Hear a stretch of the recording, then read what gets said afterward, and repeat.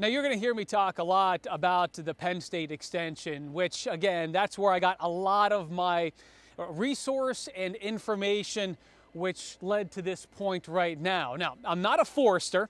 I did have over the last 5 years about 10 different foresters come in, both public and private. Some that were looking for potential timber harvest, others that were looking at ways that we can improve the timber quality moving forward. So I'm not the forester, I'm not even the landowner. I'm just fortunate enough to have a relative that is allowing me that opportunity to do the right thing, what we see here behind me. So how did we get to this point, a pulpwood timber harvest? Well, first we need to step back. I'm kind of moving a little too quickly and talk about some of the work that we did in the summertime in order to get to this point. In my last video, I showed you what this property looked like in the summer, which was covered in fast-growing plants and shrubs that covered the forest floor. Stiltgrass, hay-scented fern, striped maple. They're also not a preferred deer browse, so there was nothing to slow or stop the spread. And if we don't control these plants, this property has no chance in establishing its native biodiversity. So I needed to eliminate the competitive vegetation. In hindsight, I really should have started this 2 years before harvest to remove much of the invasive plants, because I know there is a seed bed of stiltgrass just waiting for a canopy release to germinate. So there's going to be a pre-emergent and likely a post-emergent herbicide application following the timber cut.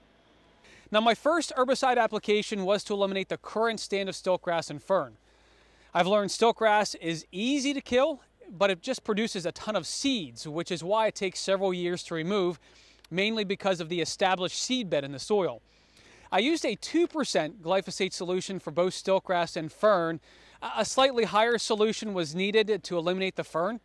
So I started in early July, continued into late August. And by September, the stiltgrass already had seed heads and it was too late for any additional removal. Some areas took 2 applications because of the density of these 2 plants. Because I don't live near this property, I needed a lot of my spray equipment to be mobile. I used a 55-gallon barrel for my water supply, and once I made it to the location, I attached a PVC tube with a valve to control the flow. Using a still mist blower, I mixed a 2% glyphosate solution into the 4-gallon tank. Now, I originally wore a disposable suit. It didn't seem to work well for me. I just made sure the clothes that I wore were only used for spraying, and I had a change of clothes when I was done.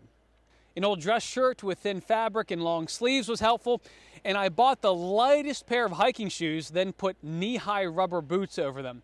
Certainly helped on those long afternoons I was in the woods. Eye protection, gloves, and a mask was a must for me. A headband to collect the sweat was also helpful. Now, it was cumbersome to try to lift that mist blower over my shoulders, so a tailgate or something waist high was nice to set the mist blower onto so I could get it on my shoulders with less force. I could manage about a ½ acre per tank with the mist blower, which took about 20 minutes to a ½ hour of spray time, depending on the terrain. So that equates to about an acre an hour. Now, I realize this is not for everyone. I even considered paying for this work to be done. I've come across several companies that use backpack sprayers, and I've called some that use mechanical equipment. Either way, controlling these plants that we had in the summertime is absolutely necessary in order to get a good regenerative growth and biodiversity in this area over the next couple of years.